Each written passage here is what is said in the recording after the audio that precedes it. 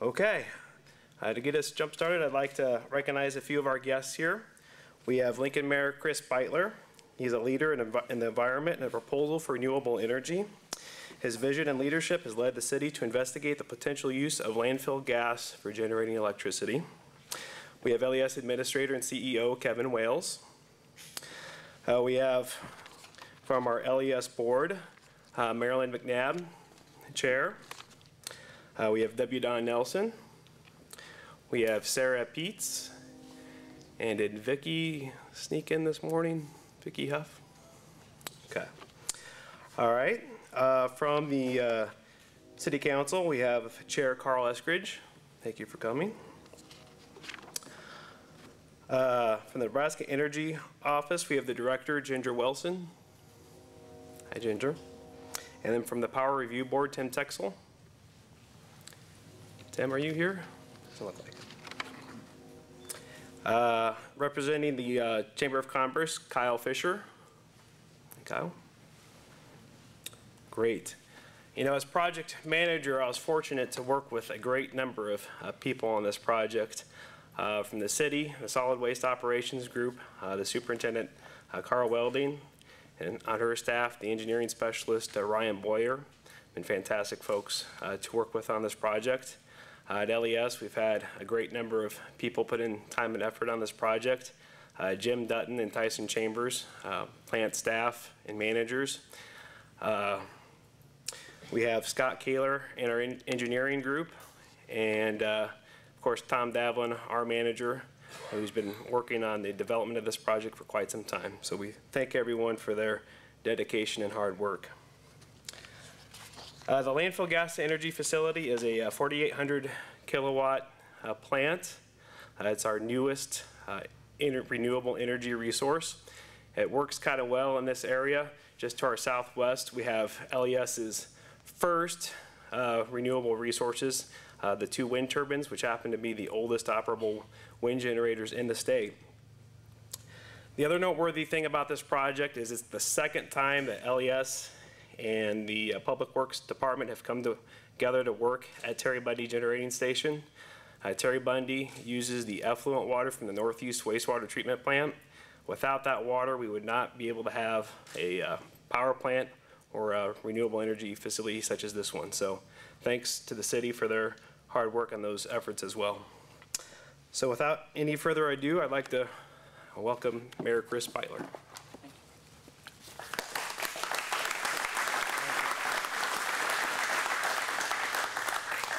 Well, good morning, everybody. You feeling pretty good? I hope you are. You should be. All you who worked on this from the city side and the LES side especially. There's so many great things happening in our city now. I'm delighted to be out here to celebrate with you this great thing that has been done. I want to say that I think this is a great step forward in the whole area of providing affordable renewable energy for homes and businesses throughout the city. It's a highly noteworthy moment in the city's long and distinguished history of providing affordable and secure and publicly owned electrical power. Together, we're taking a major step forward in providing renewable energy that will benefit residents for decades to come through a cleaner environment, through a local source of energy, by continued low utility rates, and the unlocking of new economic development possibilities. I remember standing at the Bluffs Road landfill on a cold November day back in 2010. We were announcing the launch of the city's voluntary effort to capture the methane gas naturally produced by the tons of organic waste deposited there every day. I said then that this was not only an example of cleaning up our environment without waiting for any federal or state mandate, but of our seizing the opportunity to make this resource available sooner to create clean, renewable energy and to bolster our local economy. 1 year later, the Lincoln Electric system was making it happen, stepped forward and committed to making everything possible as part of its effort to expand its portfolio of renewable resources. LES recognized that turning the city's landfill gas into electricity could be a significant part of meeting its customers' future needs and the growing desire for more renewable energy in its power mix. Today we are here seeing this commitment in full action. Each one of us, as the customer owners of LES, can take great pride in seeing these investments in renewable energy literally come to life.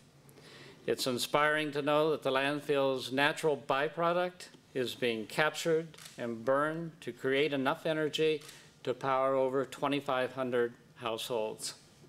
This means thousands of Lincoln citizens will be waking up in the morning and drinking their coffee and running their air conditioners and asking their kids to turn off the lights, putting garbage out on the curb, going about their normal lives, and all day long, the electricity they use will be coming not from a distant coal plant or wind turbine, but from right here along Bluff Road.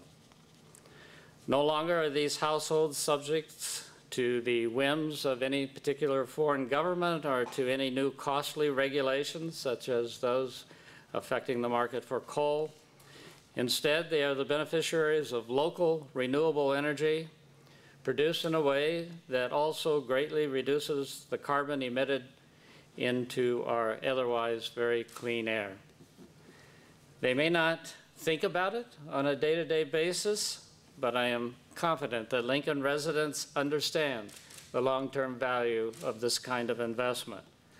Lincoln is becoming known more and more for its high quality of life and its related commitment to sustainability, evidenced by this project, of course, as well as by the even newer Innovation Campus Central Renewable Energy System, which we announced last week. These initiatives truly are making a difference in our ability to attract research and technology led businesses and industries that in turn bring high quality jobs and increased investment across the city.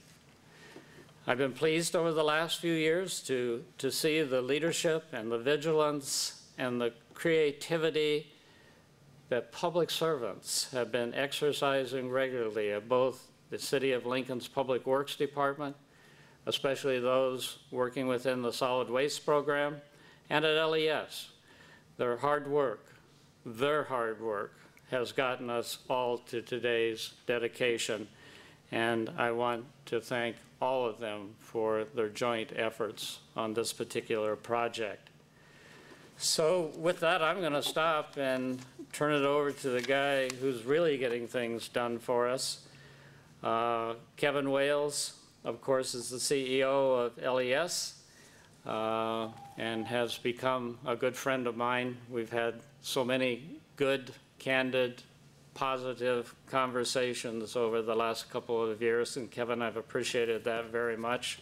I've appreciated your leadership generally and your leadership on sustainability programs, and I'm delighted to be joining you today to celebrate this little victory.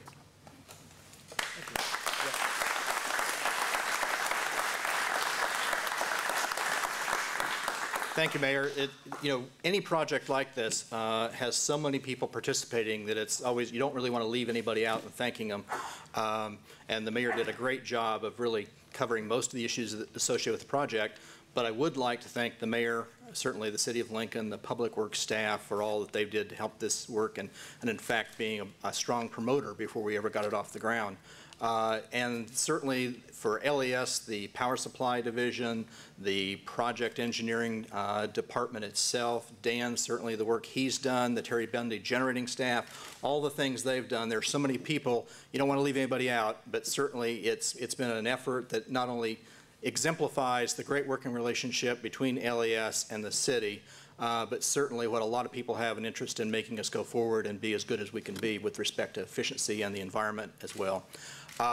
Certainly, we also ought to thank the contractors that participated in this, from Hawkins Construction, Nebraska Machinery, HDR. This project came in $1 million under budget, and all of us know how important that is, not only as it relates to the ultimate value to our customers, but certainly as public entities, we want to make sure that we're demonstrating a lot of fiscal responsibility in what we do.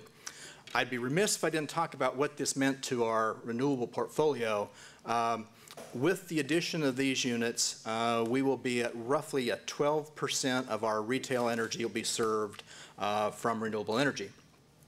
Now, what that means on a competitive basis is you'll see a lot of places right now, there are standards in different states that the utilities have a goal of serving 10% of their retail energy by the year 2020, for example. Well, we're clearly ahead of that mark. These units are pretty unique as it relates to that portion of our portfolio because these are dispatchable renewable units, where most of the time with renewable and many of the technologies, you're somewhat at nature's, if you will, nature's whim. Whether it's the wind or it's the sun, you need that in order to make that renewable component of your portfolio work. And because we don't have storage, that provides kind of that challenge for us as utilities. These units, however, obviously are dispatchable, so they can run all of the time, or we can actually dispatch them to meet certain periods of load. So that's a unique piece that makes them even more valuable when we talk about what renewables do for us. And certainly, if we look 2 years from now, when we have the opportunity to add the additional 100 megawatts of wind that we contracted for this year, that'll bring our renewable portfolio to 23% of our retail, which really kind of puts us in a very competitive position with some of the most aggressive utilities in the country with respect to the amount of renewable in our portfolio, and I think makes us a leader with respect to sustainability in Nebraska as well. And we're doing that all the while we're taking a look and saying, okay, we're still some of the cheapest rates in the country and some of the cheapest rates in the region. And I think that is really what our mission is, and I think everybody involved in this project helped us beat both that environmental goal as well as our economic goals to make that work. And finally, one other thing, and Dan touched on it, which I think is really neat, and I don't know that everybody recognizes all of the environmental components that come to play that really kind of demonstrate what all of the LES staff does on a routine basis, which is really both balancing that culture of environmental responsibility and economics when you look at all the characteristics of just this site, whether you're talking about issues with respect to wind, this renewable component. A gas combined cycle unit is the most efficient way to use natural gas to serve electric load. Whether you're talking about the fact that we have inlet cooling to get more optimum characteristics, the effluent that Dan mentioned, in order to use water more effectively as a part of that process.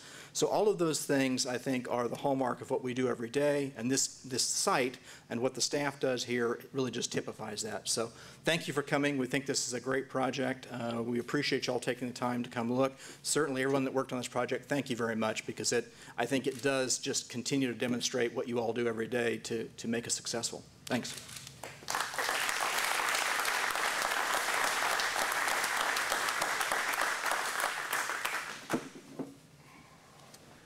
Thank you, Kevin. Now, if I could have Carla Welding, Jim Dutton, Mr. Mayor, and Kevin, if you could just step up here for a minute.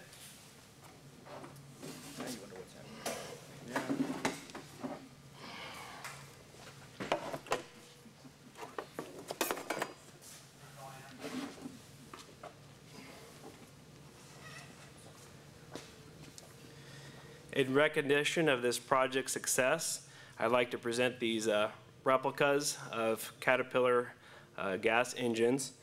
If you are one to count and check things, you'll note that these aren't quite the exact same engines that are behind us. These replicas are 16-cylinder, the actual engines are 20. But with that, I'd like to present this to the mayor. Thank you very much. It does slide out, so be careful. Are you going to give me a fact sheet so I can explain how it works when they ask me? That can be done. All right. This proves engineers never outgrow their toys. And then on behalf of LES to the Solid Waste Department, and then to the Terry Bundy Generating Station. Thank you, guys. Thank you.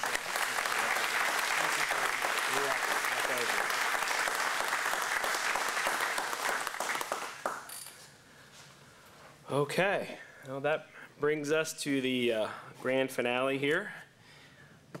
I'd like to welcome LES Board Chair Marilyn McNabb, Mayor Chris Beitler, and Kevin Wales back up here to cut the ribbon, which is a renewable recycled material, I will point out. Marilyn and I are on either side of it. Yeah, I think that's good. All right. Yeah, come right side. There you go. Over here.